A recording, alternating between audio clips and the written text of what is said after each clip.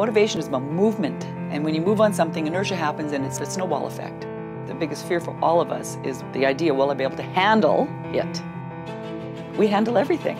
We have handled everything that's ever come across our plate to this point, or we wouldn't be sitting here. The only reason we're on the planet is to connect to other people. And the only way we connect to other people is through telling our stories. But the best way you can possibly ever tell your stories is you have to actually show your underbelly. You have to become vulnerable. If we want to really create an exceptional and extraordinary life, we have to do it leading with a whole lot more curiosity and a lot less fear.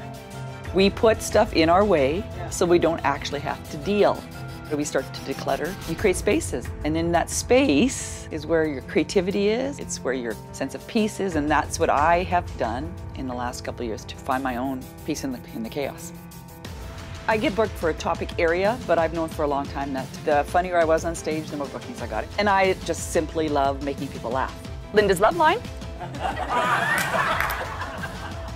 Are you looking for Ron? He's a little tied up right now. And you say to yourself, I have been getting off on personality this long. Let me see if I can push it one more day. And we can. And just go, oh, he's a box. Oh, she's a squiggle. Oh, there's a circle. Every once in a while, there is an idea that ignites something in us.